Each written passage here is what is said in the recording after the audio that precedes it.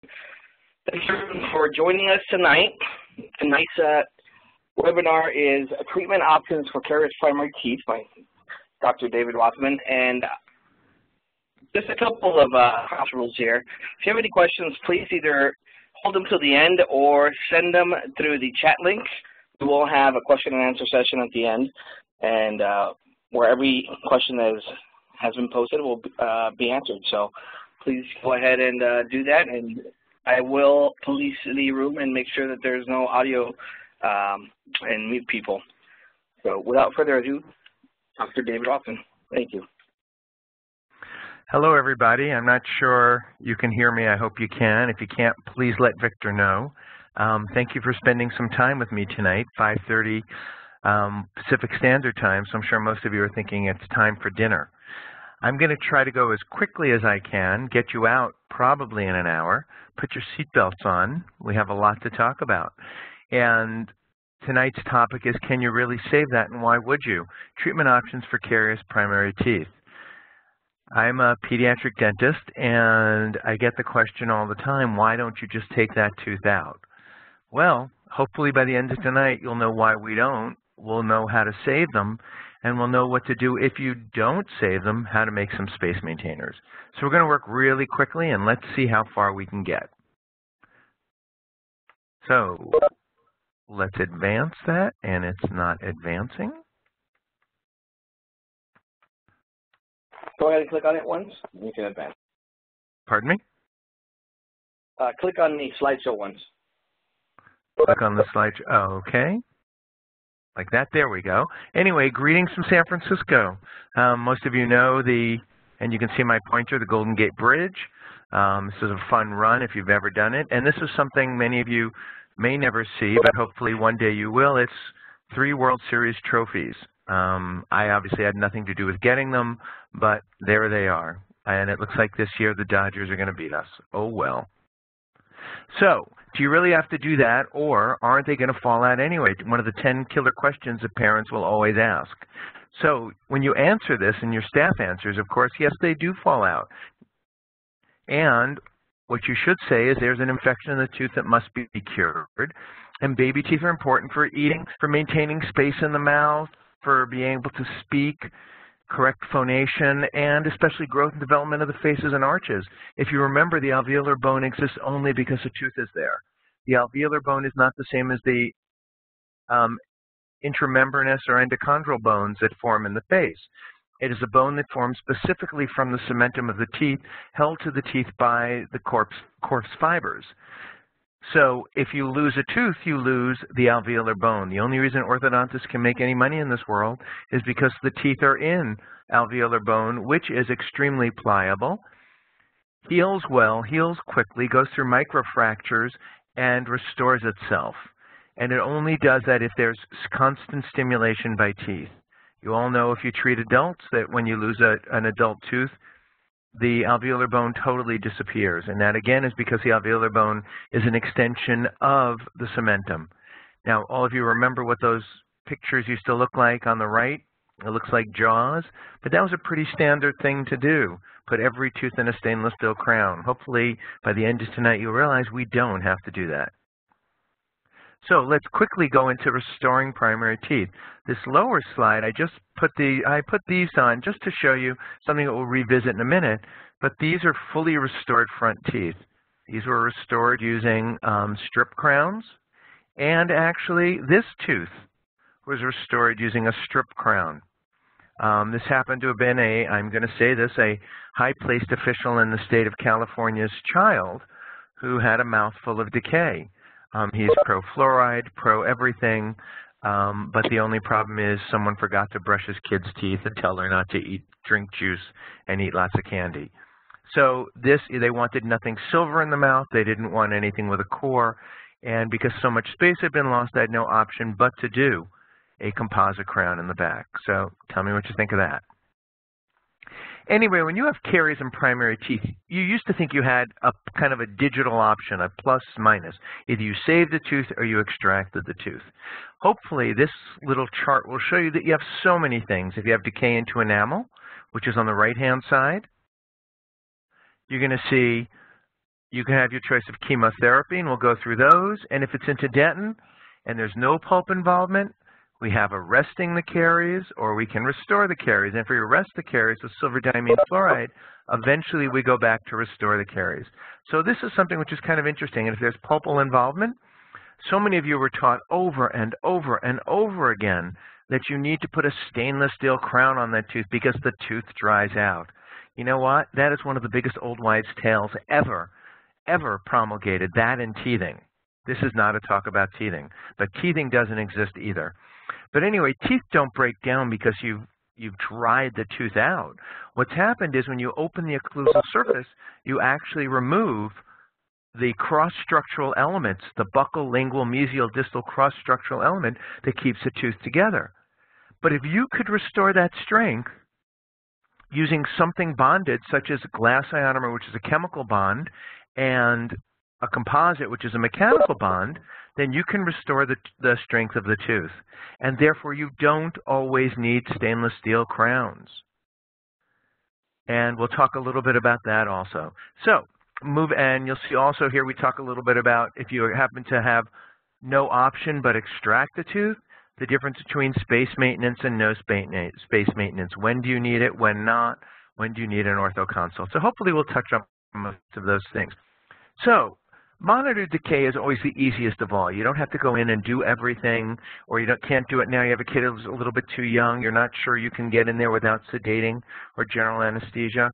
Or the tooth is within 6 to 9 months of exfoliating. Why don't you do something to save the tooth, stop the decay? So watchful waiting includes diet control. This isn't a talk on prevention, but you got to remember that caries are not just because you throw sugar at a tooth. Where's sugar? Sugar's in carbohydrates. Sugar's in just about everything you eat. Something is high in carbs, 4 exposures to carbs a day more than doubles your chance of getting cavities. Greater than 60 grams of carbs a day more than doubles your chance of getting diabetes. Take that one home. The kid that scares me the most is the one that walks in the office carrying a tub of Cheerios and throws them, and it just keeps sucking them down. That's the kid who we have trouble with. Now, can you hear me? I hear that I might be breaking up a little bit. Maybe if I spoke a little more slowly. Let's see how that works. And I'll wait for a little text from Victor to let me know whether or not you can hear me better now. Anyway, you have your choice of diet control, watching what you eat and the frequency you eat, the use of fluorides, a varnish, a mouth rinse, or water. And tap water, by the way, which is fluoridated, has 0.7 parts per million, which happens to be 1/2 the amount of fluoride in ocean water. Atraumatic restorative techniques, IRTs, ITRs, these are all a form of indirect pulp capping, where you leave a certain amount of decay in the tooth and you cover it over with something which might release fluoride, like a glass ionomer, or place a cariostatic agent, such as silver diamine fluoride. And what about old technology? Well, silver diamine fluoride happens to go back to at least 1,000 years. Silver is a natural antibiotic, and it kills the bacteria that cause tooth decay. So basically, if you apply a silver nitrate solution to a tooth, it should stop caries. Many of you notice that on the old caries, there's no recurrent decay if you used an amalgam filling. It's because the silver is a natural antibiotic. Silver diamine fluoride has been used for many years in Europe and in China. And basically, it's silver and fluoride mixed together. And studies have shown that it is almost twice as effective as just using a glass ionomer. The only problem with it was when you apply it to a lesion, number one, it doesn't restore the lesion, so you can still have a plaque trap and get recurrent caries. And number two, it is ugly. It is black and it is ugly. It leaves a black crust. So what you do is at the same time you're applying the silver diamine fluoride, you blow the tooth dry, and you use a little, one of the little proxy brushes. You paint the proxy brush on the lesion, blow it dry, and then you take glass ionomer and just rub or smear just a little bit of glass ionomer over it to cover the color. Now, one thing about glass ionomers, I know if you're using a light-cured one, they're a mixture, they're a resin-modified glass ionomer, but a regular glass ionomer also benefits from the use of a light, in case you didn't know that. If you use a high-intensity 1200 lumen light, that will actually heat up, and the heating will set the glass ionomer more quickly.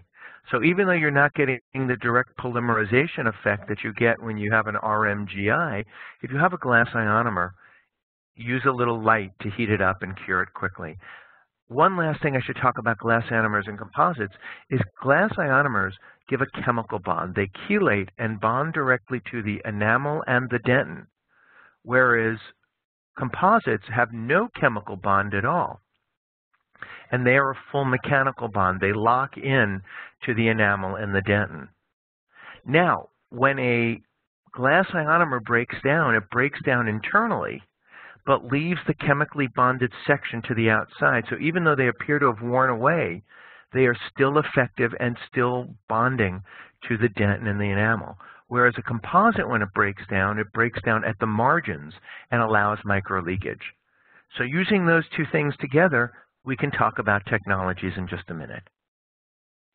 So, aren't silver fillings bad for my kid, or don't you have anything else? And I'll just quickly say there's never been a study that has shown silver fillings are bad for teeth, and they've never shown that they have any adverse effects to the person in which they're placed. Very few people will show a mercury allergy, and every time you remove an amalgam, even with high negative pressure, you're still going to get a little picked up in gingival fluid, and that mercury is going to store in fat, and it's going to stay in the body for 6 months.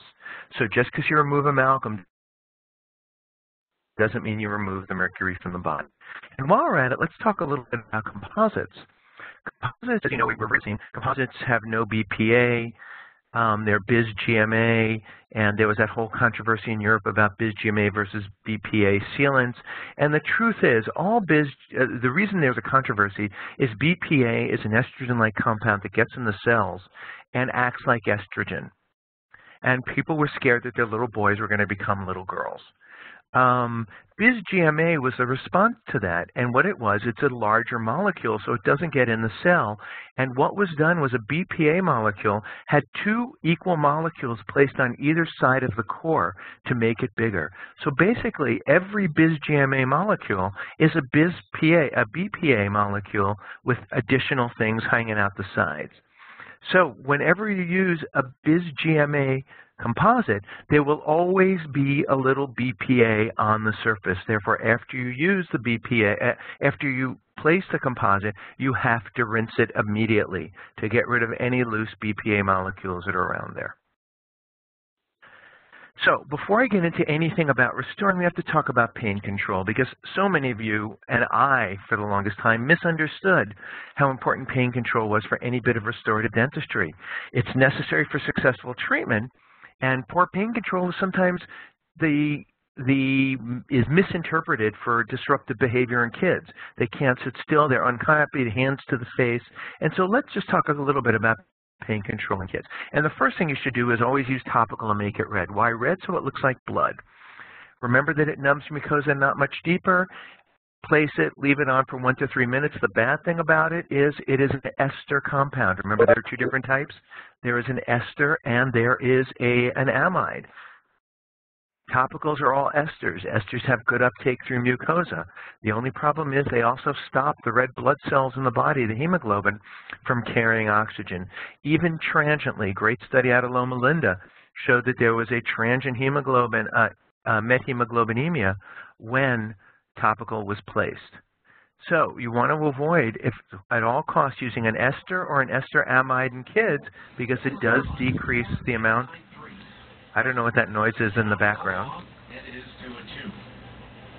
It sounds like someone's listening to a baseball game. Anyway, so don't use too much. Thank you, whoever just turned that off. Don't use too much, and make sure you're trying to use an amide only. Don't waste your money on expensive anesthetics. I believe that everything can be done in kids using lidocaine, 2% lidocaine with epi, because it's not 4% septocaine. It causes less damage to the nerves, and you have a much wider margin of safety. I can give you the exact same curve that you get from septocaine and the exact same pickup and from anesthetic to work time using lidocaine as you can with septocaine. The difference between septocaine and lidocaine is lidocaine has something called a pKa, which is higher, which means when it's in the ionized and unionized form, it has to be at a higher pH, meaning somewhere in the neighborhood of 7.8, 8.4, somewhere around there, whereas tissue in the body is 7.4. So when the lidocaine hits that pKa, you have equal amounts of ionized and unionized, and only the ionized actually block the nerve. So there is a delay from when you inject from an acidic carpule, because all the carpules are acidic. They're at about a 3.8, and the reason for that is the preservative for lidocaine is acidic. You don't want the preservative for epinephrine is acidic. You don't want it to oxidize because then it loses its effectiveness. So it takes a while to get from 3.8 to 7.4, and then to continue to make ionized molecules to block the nerve. Whereas the pK of septocaine is lower. It's closer to 7.4, 7.6, somewhere around there. So basically, that's why you have that latent period before the anesthetic hits after the injection, and why the kids are so uncomfortable. Remember that for every block you do, or every bit of local anesthesia you do, in order to block the nerve, you have to block 3 millimeters of the nerve, which is the same as 3 nodes of Ranvier. And so if you block 3 nodes of Ranvier, then you block the nerve conduction. The correct dosage is 4.4 for lidocaine and 4.4 for septocaine. I have 4.0 here, but the actual number is 4.0 milligrams per kilogram. And if you do the numbers, you look at Moore's rule of 25, which says for kids, for every 25 pounds of body weight, you can use only 1 carpule. Only 1 carpule. So, as a nice rounded number, 1 carp for every 25 pounds of body weight will prevent you from overdosing the child. Factors contributing to increased risk of local anesthesia overdose is not using epinephrine. There is no indication in kids for not using epinephrine. You can overdose if you use a standard amount. Many of you are still using a full carpule. Local anesthesia administered in 4 quadrants at once. Now, you can anesthetize an entire quadrant in a child under 8 with less than 1/2 carpule. I'll repeat that again, 1/2 carpule. And you do not need to block children under the age of 8. Everything works by infiltration. This comes out of the Astra Pharmaceutical package insert from 1997, and they said even then, you need to use less than 1/2 carpule for mandibular blocks or for anything. So if you're using more than 1/2 carp in any quadrant, you're using way too much. Always use a short needle. Use a small amount because it diffuses over a wider area. And remember, you're trying to block 3 millimeters of nerve. And you want as few teeth and soft tissue as possible, meaning you don't want the tongue numb. The technique is very simple. You go to the mesial of the tooth you're going to treat. You inject in that area parallel to the occlusal plane, just over the periosteum through the loose tissue, and while slowly injecting backwards past the distal of the last tooth that's going to close the clamp, hold the clamp, you inject less than 1/2 carp. You then pull out and do an interpapillary injection where you come in from the buccal and slowly go through the papillae until you see blanching on the lingual. If you need any top-up, you just go ahead and do a little bit of infiltration on the lingual. But using less than 1/2 carpule, you can do pulpotomies, pulpectomies, and extractions, and even mucogingival surgery. So never do a long buccal. And this will give you, using less than 1/2 carpule, approximately 1 hour of anesthesia time. And here again is the technique. Now pH, as we said, most local anesthetics are weak bases 7.5 to 9.5, and the pH of soft tissue is 7.4, only the base form can diffuse rapidly to the nerve. So what you want to do is you want to see if you can get that pH up to 7.4 as quickly as possible. And how do you do that? You buffer. And so I'm going to give you a technique, which is, if those of you that bought that really expensive kit that cost you $8 per cartridge, you just threw away your money. I'm really sorry. I'm going to show you a way to do it so it costs you approximately 20 cents a carpule, if that much. So basically, you get pain from the pH, acid burns, you get tissue injury in the latent uptake, and if you have an infected area, it's acidic. Infections are always acidic, so you can't reach that pH of 7.4. The benefits of buffering a local anesthetic is that it increases the amount of lipid-soluble, active, non-ionized form by 6,000 times. So at the moment you inject, you have 6,000 times more active anesthetic available. Decreased injury to tissue, and since you're using a sodium bicarbonate buffer, it releases carbon dioxide, which also acts as a local anesthetic. All you need is a 4.2 gram per 50 ml vial of sodium bicarbonate, a tuberculin syringe, alcohol wipes, our standard local anesthetic carpule. And the technique is very simple. Let me start off and show this quickly.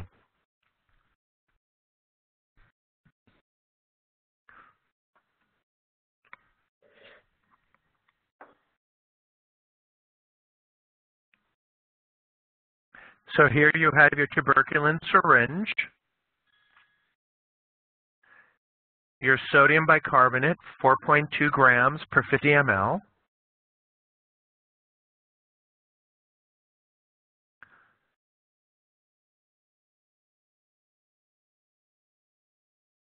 And here is your lidocaine carpule.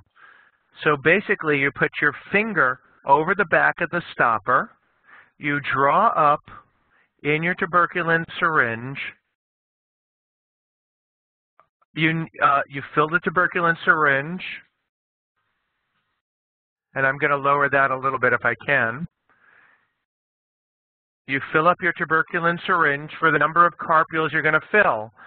Each carpule gets 1/10 of an ml. You draw it up, and then you hold the syringe, or you hold the carpule in your finger, putting your finger, and I actually put it over the back, this one is not, and you inject 1/10 of an ml. The little rubber stopper comes out just a tiny bit, still fits easily in and is secure. You shake it, and there's your buffered carpule. So that gives it to you so quickly, and when you inject it, you get almost immediate anesthesia. So time from injection to anesthesia is approximately a minute to a minute and a half. It works well. It doesn't prolong the local anesthetic. It actually shortens the amount of the time the local anesthetic is available, because there's no more going back and forth between ionized and non-ionized. It's all ionized at the time it's injected. So it's an excellent technique. Less pain, faster onset, shorter duration. Complications, of course, are bit cheeks and lips, and no bit tongues because the tongue is not numb. And again, heals little scar. Other techniques that you should use for kids is using a rubber dam for all restorations. You're trying really hard to isolate the the lip, the cheek, and the tongue. Keep them out of the way. You can also use something, this is a Mr. Thirsty. There's also Isolite. There are all the different brands. There was a review by Christensen about all of them recently, and I still find that the rubber dam is the best and the easiest to use. Simply made with two holes, and then a slit cut between them. You pull the rubber dam over the quadrant, hold it in place with a little, some wooden wedges. Always use a mouth prop, nothing worse than a kid biting down or fighting with them. Tell them it's a tooth pillow and the tooth's going to sleep, so it needs a pillow like you at night. And of course you use passive placement, but you must record it in your chart that you've used it. It is a form of behavior management. Don't extend for prevention. GV Black had it all wrong. with the new bonded restorations, we're able to remove less tooth. The one thing that we do have a problem with is because you have an outer layer of enamel, which is not organized as well as it is on permanent teeth. What we do is we make a little slot prep and then a slight prep onto the occlusal surface to increase bonding area. So we're trying to increase bonding area just slightly. You don't wipe out all the grooves. You just put it right there, a little hole, there's your little slot, and a little bit more.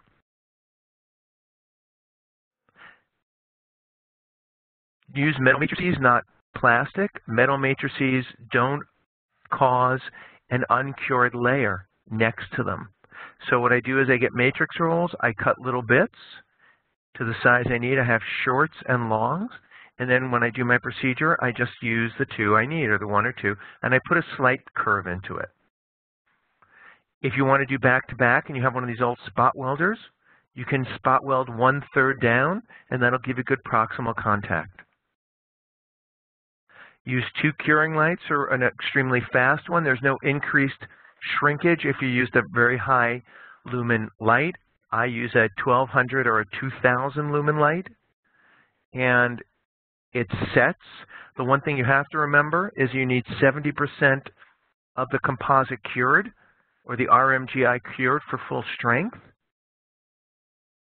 And so since a curing light only shoots down 4 millimeters, every class 2 prep in a kid takes 4 light cures, and the light has to be perpendicular to the prep, otherwise it pulls up on the other side because polymerization occurs towards the light. So it pulls up from the bottom. So always perpendicular. And my four cures are, I do my occlusal, the box, then I do my occlusal surface, then I pull out the wedge, I do a buckle, and then I do a lingual. I pull out my wedge and my matrix bands, buckle and lingual. While I have you on the line, I'll tell you a little bit about bulk fill composites. There's no difference between a bulk fill and a regular composite other than they don't have radio opacity to them. And so they cure full distance. The more opaque a material is, the less it cures. So if you want to cure quickly, use a bulk fill composite, but you can't bulk it more than 4 millimeters, the total cure of the light itself. Other composite op chips, place global material in the proximal box, and then immediately pack your composite into it, your filled composite, and that way you get all the interstices filled in and better adaptation. Use a burnisher, not a plugger, to decrease surface area. And we talked about opaque and wider materials. And all I trim with is a 12-fluted carbide burr, either a flame or a football or a barrel-shaped burr. And that's my entire trimming. And I use a gingival trimmer, an amalgam gingival trimmer, to trim interproximally. And when you have a pulpotomized tooth that you're going to restore, the most important thing is remember that most of the materials we use will get stuck into the dentinal tubules and leave a residue. In order for any of our materials to bond, you need to go back in with a round burr, refresh the walls of the preparation over your pulp filling material, and then bond on top of that. And we'll see that in a minute. So if you end up having, by the way, you're doing a stainless steel crown versus a composite or a class 2 restoration. If it's an amalgam, you have to sadly do the composite first. You do the class 2 first. In a composite, you do the stainless steel crown first, and then build the margin up immediately. And that's because of the inherent weakness of amalgams as they set. Stainless steel crown rule number 1, you always fit the tooth to the crown, not the crown to the tooth. So in other words, you learn the inside of the crown, look to see what the shape is, and then cut your tooth to the right size. Let's say you've lost a lot of space on a lower tooth. What's the best thing to do? If you've lost space, you pick the maxillary. So let's say you've lost space on the mandibular left side, you use the maxillary right corresponding stainless steel crown. So if you have space loss on D, which is the 4th tooth over, you pick the maxillary D on the other side. And that's one way to do it. We'll show you some more. So stainless steel crowns, there are many different brands out there. There's chromium and steel, there's nichrome ion.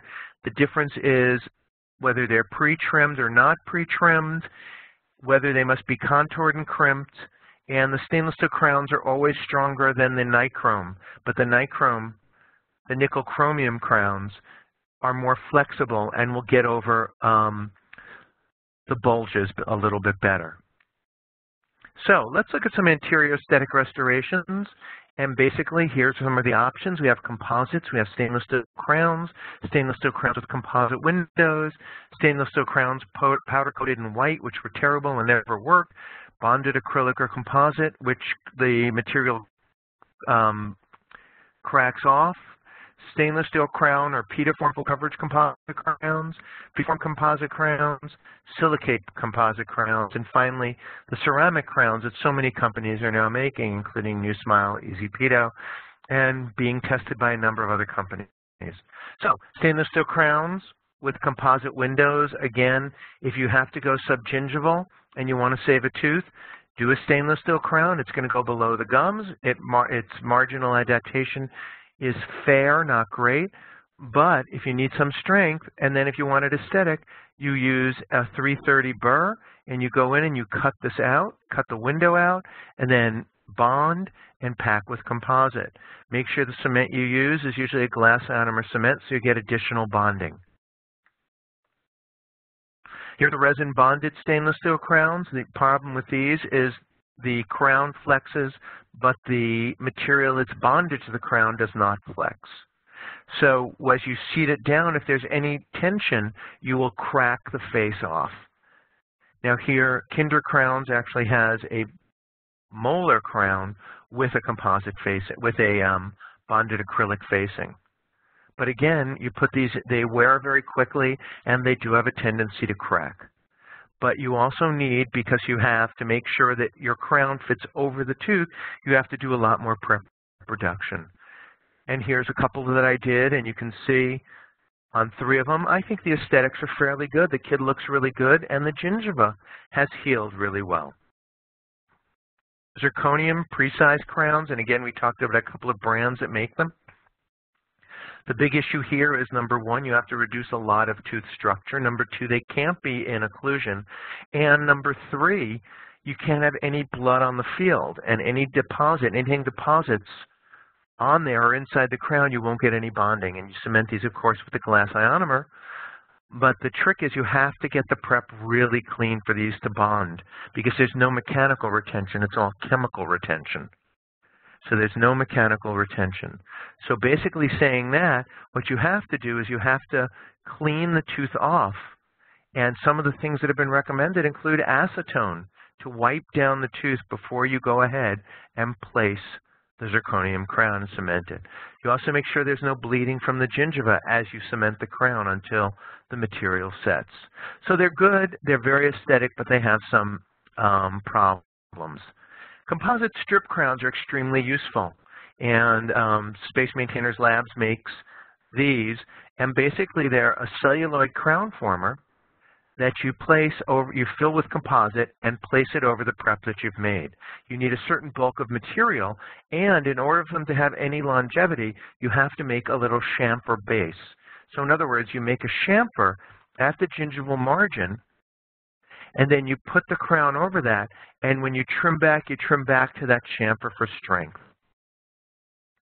So here again is that one in the molar. So here's a case that I'll just go through quickly. Here's a decay. It was into the pulp. It's all, I isolate each tooth using a rubber dam, separate holes, and I tie floss around them. I then measure my crown former, cut it and trim it so that it fits. I now cut my prep.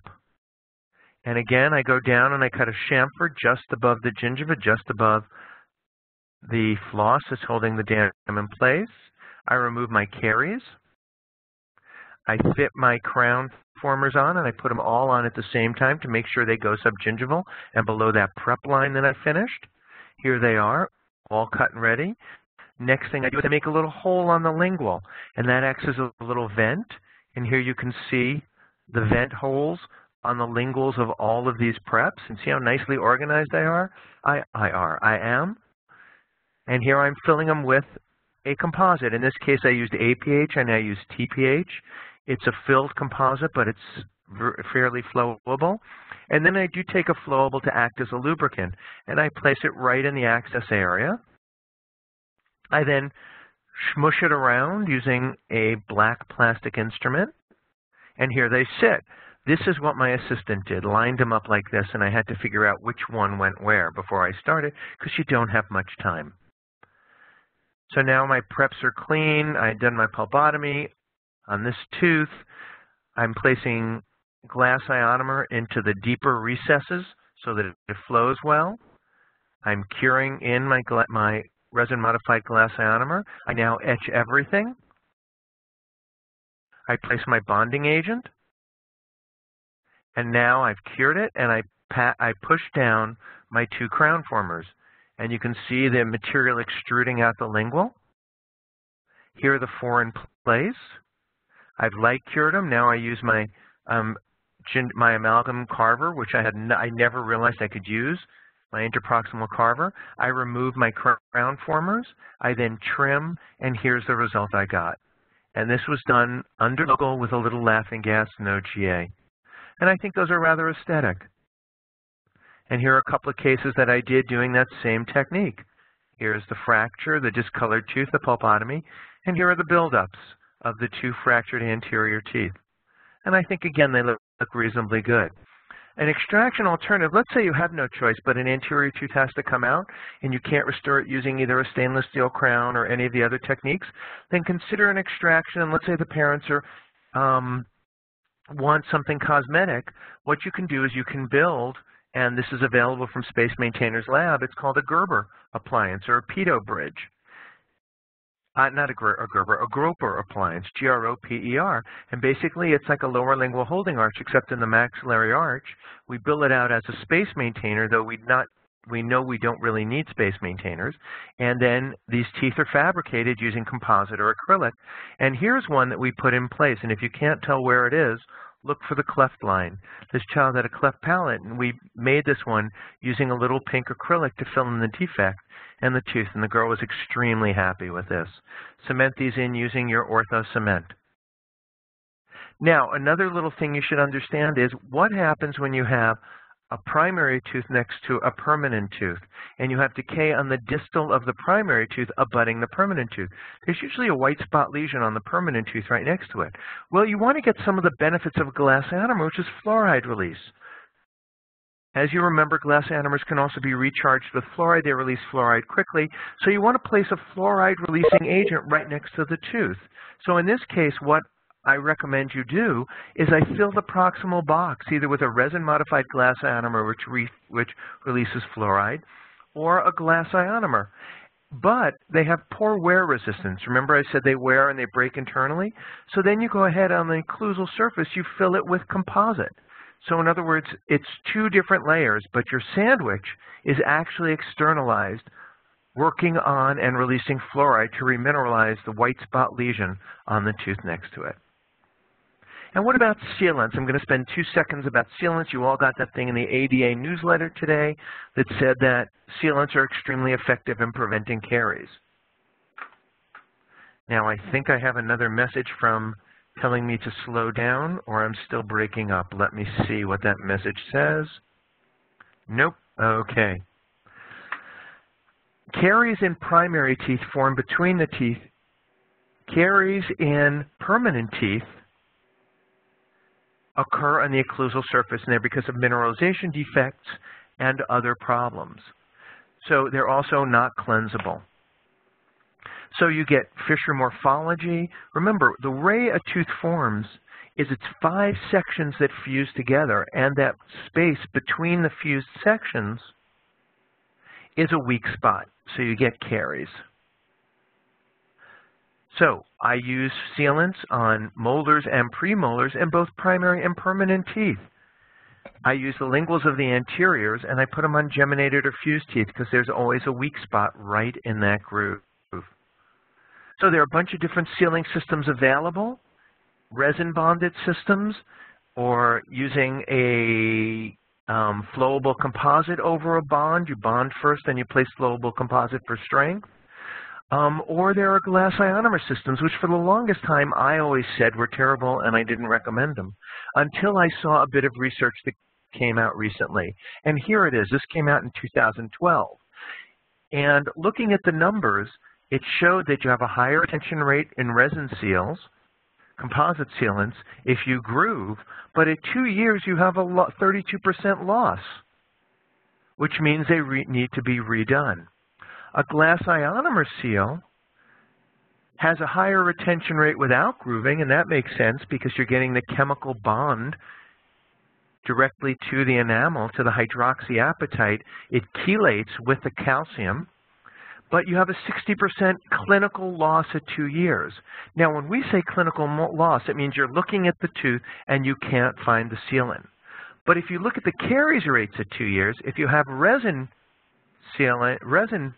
there, with grooving, you have 16%. Without grooving, you have a 12% recurrent rate of caries. So why is it so high? Because, where did I say the break always occurs? At the bonding site. So few resin tags are left in there, but in general, the whole thing fails at the site. But with glass ionomers, with grooving, you get 4% recurrent caries, and without grooving, 8% recurrent caries. Why do you think this is? Well, if you groove the tooth, then you clean up the enamel and remove the fluoridated layer, and you have more exposed calcium more exposed calcium for the chelation. And so you only get this because, remember I said the fracture is not at the margin. So the groove is still sealed with a microscopic level of glass ionomer sealant, without grooving 8%. So this shows you that glass ionomer sealants are useful because they can also be placed in mildly wet environments, especially on primary teeth. I hear some noise in the background. I hope it's okay. Sealants fail because of over-etching. If you over-etch, you etch farther than the resin can bond down into and lock into, and so you have a weak spot below it. Decay left in the grooves. The ADA says you can seal teeth that have enamel caries, not dentin caries, but enamel caries, but it's hard to know unless you groove the area and find out. Moisture and other contaminants, air bubbles in pockets, and dislodgement from occlusion. And, of course, no ion transfer prevents remineralization. So let's quickly look at pulp therapy in about 5 to 10 minutes and see if we can get some things straightened out here. Again, pulp therapy saves so many primary teeth. Primary teeth are important for space maintenance. Natural space maintenance is always better than artificial space maintenance because it maintains the alveolar bone that we talked about in the very beginning. So you have a bunch of different options, and again, based on the tooth, if the tooth is totally non-vital versus infected but vital, and vital and non-symptomatic. Now, let me tell you a secret. There's no such thing, and I know you all learned this in dental school. Another myth is that you can only have an infected pulp, an infected coronal pulp, and you scoop it out and you make all things better. That is so bogus. The infection spreads, the bacteria is spreading all through the roots, all into the canals, and the bacteria are there.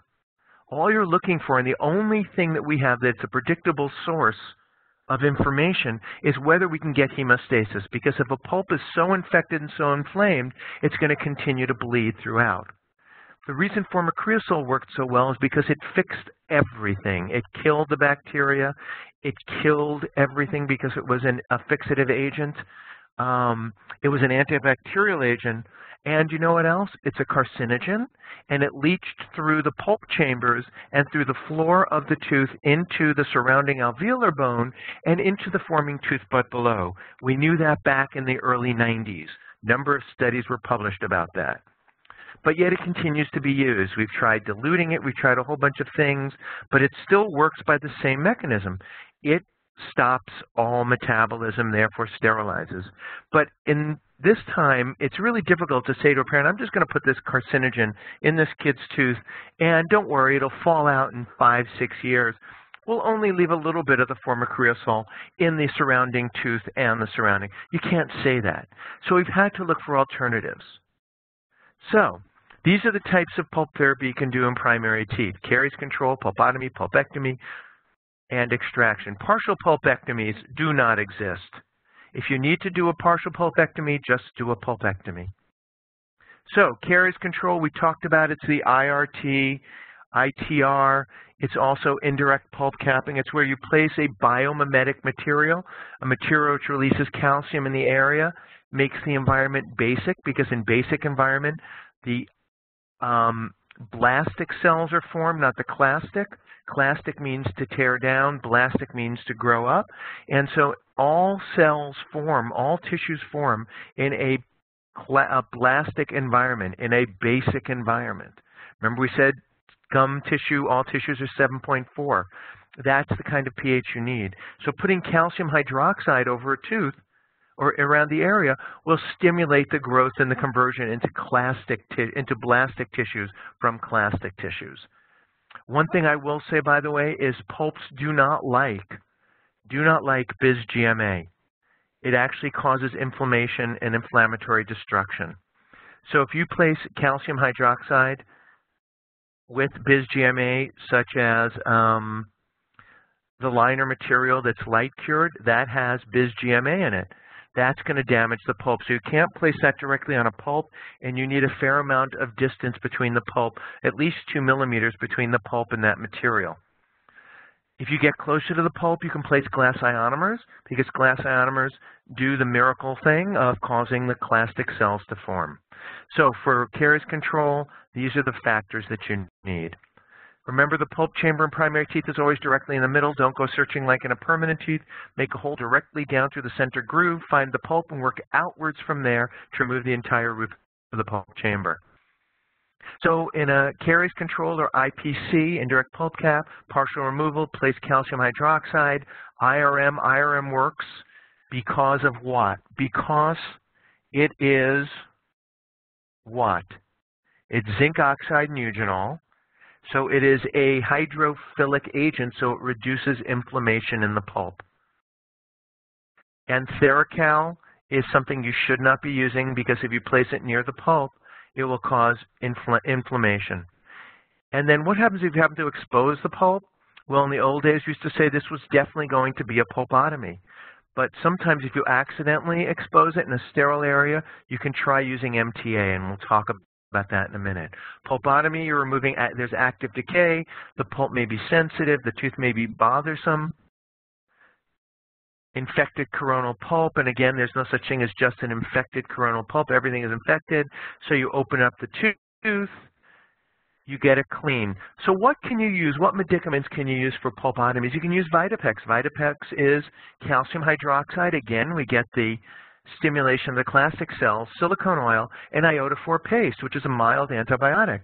This is easily resorbable, and it sterilizes the area after you do the treatment. Now, many of you heard about the Anaheim and the Atlanta problems, and the question is, were those done with ferric sulfate? Ferric sulfate pulpotomy is, though acceptable, ferric iron happens to be one of the food sources for Mycobacterium. And so one of the hypotheses that's brought forth is that these were ferric sulfate pulpotomies in a non-clean water system, and that allowed the Mycobacterium to grow and cause the cellulitis and the infections in the children. But anyway, this is an antibiotic. It cleans, and it does, and actually in a study in International Journal of Pediatric Dentistry, it says Vitapex is better than zinc oxide. MTA, many of you know about, and there are a bunch of different MTAs on the market. It is basically Portland cement, and it is extremely basic, and it causes very little reaction formation on the pulp, and it lays down, it causes laying down of secondary dentin. It's used in permanent and primary teeth. It is non-restorable, so it cannot go, non-resorbable, so it can't go in the canals. It has strength equal to IRM, and it seals better than amalgam, and it sterilizes the area. And there are a bunch of different brands. There's ProRoot by Dentin Supply Tulsa, which is the standard MTA, which is a bunch of different calcium cements, silicate cements. The problem with this is that it causes discoloration. Tricalcium silicate has the same effect. It is approved for the use in pulpotomies, and it's available in capsules from Biodentine, or it's also available from a number of companies as Neo-MTA, and I know that SML is looking at selling Neo-MTA. Biodentine comes in premixed capsules. You have to, they're not premixed, you have to add water and then triturate them. Neo-MTA, NEO-MTA is mixed powder liquid. Never use a metal spatula because it will take the metal right off it, and always mix it on a paper pad. Achieving hemostasis.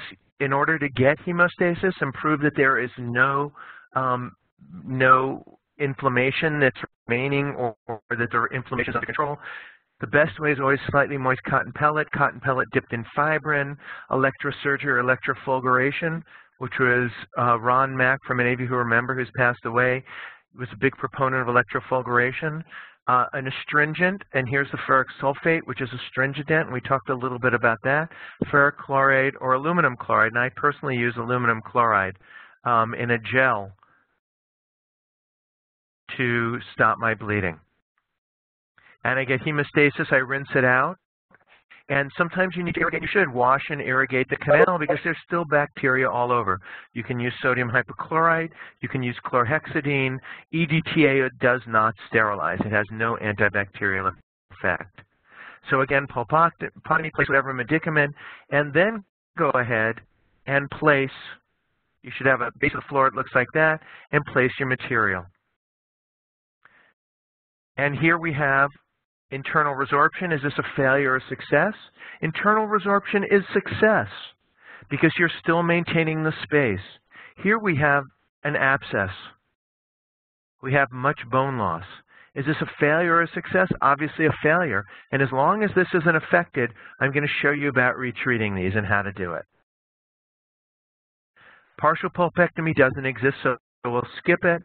Let's go to pulpectomy. So you have a necrotic pulp such as this tooth, and basically you go into the canals, instrument to 40, irrigate with sodium hypochlorite, dry it out, and place Vitapex down into the canals.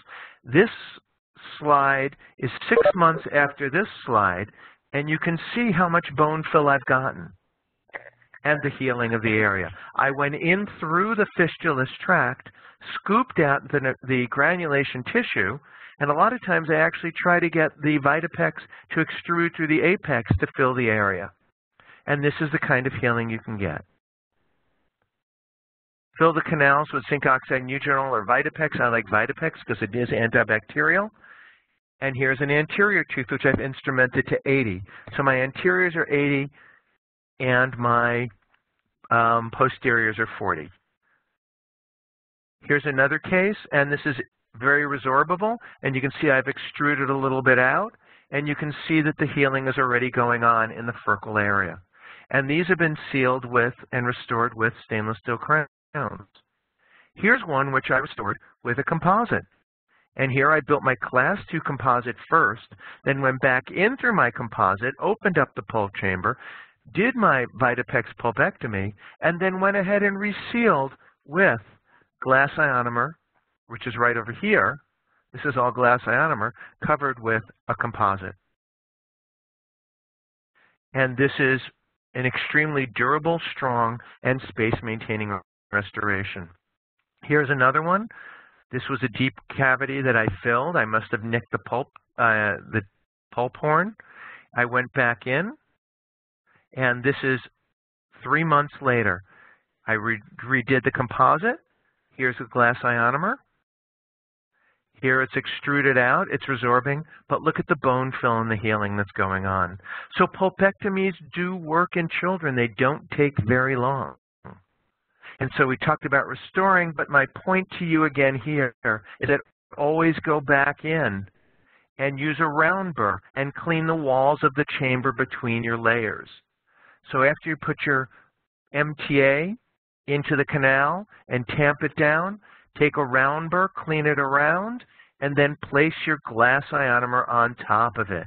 And here we have a glass ionomer placed on top, tamped down, light cured, and then again a round burr, cleaning it out so you can go ahead and bond in your composite.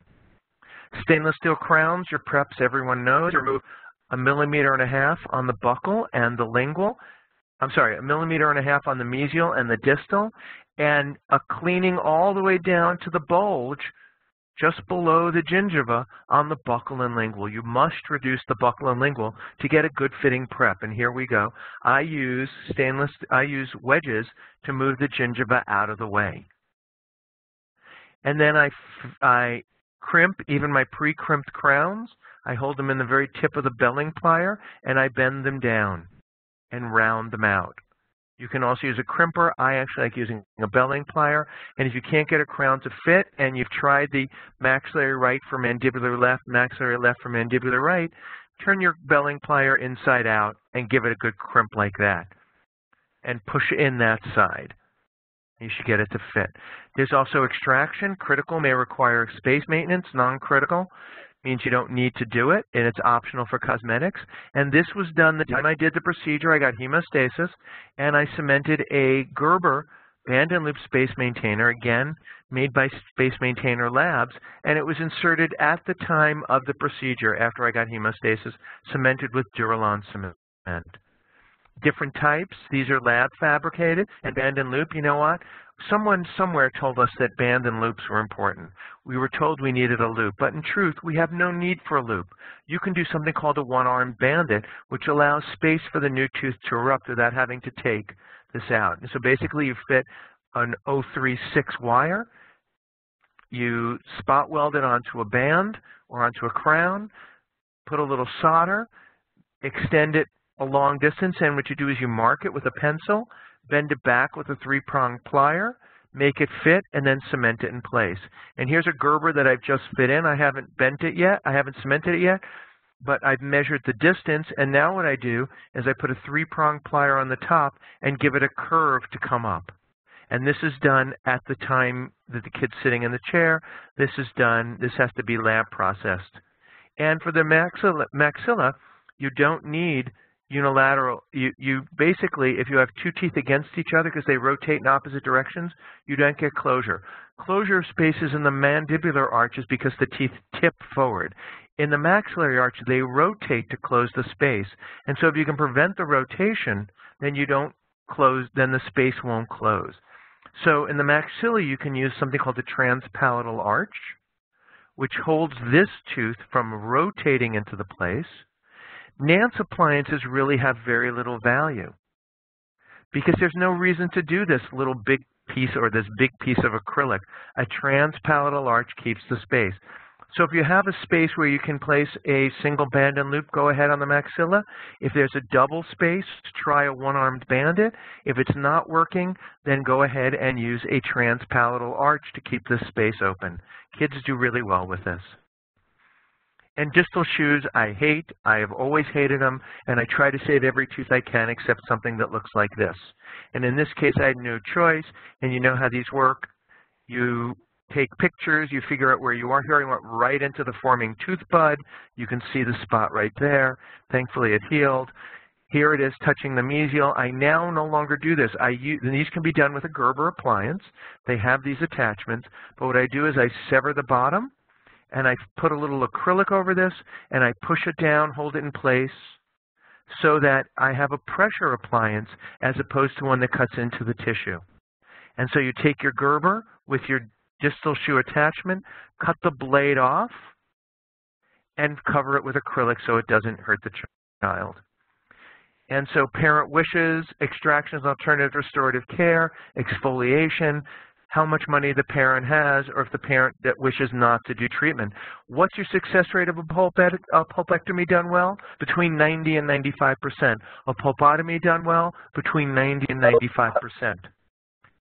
So, ectopic eruption, we're going to skip this, but these are other appliances you can use. Most of us recommend now allowing this tooth. About 50% of these auto-erupt correctly. So if they don't, then you allow this tooth, the second molar to exfoliate, second primary molar to exfoliate, and then you go ahead and you distalize it. You can distalize it using a bunch of different appliances. There's a Halterman appliance. You'll see that in the Space Maintainer's website, and it's actually a little hook that goes behind. You fit a little ortho bracket here with a rubber band, and it pulls it distally. This was a spontaneous correction. This straightened out by itself. This one I used a ligature wire to move the tooth backwards. And basically, here's distalization appliances you can use, or you can use a removable appliance. Again, these are all in the Space Maintainer's catalog. Now, one bonus question before we take questions is, what do you do in this case? Do you extract this tooth? Oh, I see some hands going up. How many of you say extract? How many of you say don't extract? The don't extractors are absolutely right. Because this tooth came in lingually doesn't mean there's a space problem. The teeth form in a bulb back over here, and they shoot up through the path of least resistance. And you see this thing over here that I'm pointing to, the tongue? That's stronger than all orthodontic appliances. And that will move this tooth into place. No matter what you do, if you take this out early or not, this tongue is going to move this into wherever it's going to go, whether there's space or not. So I don't recommend you take baby teeth out in the lower anteriors. And what about this case? Well, actually, if you look at it, there seems to be probably enough space. But this is a case where there's extremes of crowding. And so if you're looking at an extreme of crowding, then perhaps you want to get an orthodontic consult. But this may actually work out without anything, and just leave it alone, allowing this to push these out and telling the kid to wiggle. So one final question before I take your questions is, what does the tooth fairy do with all those teeth he or she takes? It's a good question. I want you to think about that tonight. And I'm going to reveal the secret of successful pediatric dentistry right now. This is a once-in-a-lifetime opportunity. Pay attention because you won't see it again. Good earplugs. I wear earplugs to prevent that screeching that's as if I'm standing behind the jet engine of a 747. I happen to use this brand, Etymotics, but you can use the swimming earplugs and they work just as well. We have them in the rooms because, as you know, because of OSHA, we're responsible for hearing of our staff. And with that, my final thing.